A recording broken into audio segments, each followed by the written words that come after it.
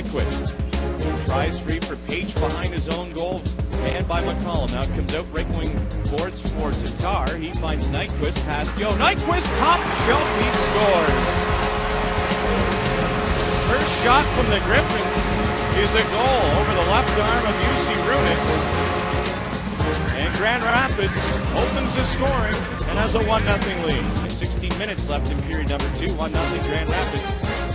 And they have the puck again in the Toronto D zone. Shane tried to play it in deep. Blacker got tangled up with Grant. And McCollum, thinking that the Griffins were getting a power play, came out of his net and left an empty net goal for Joe Colbert. I don't believe it.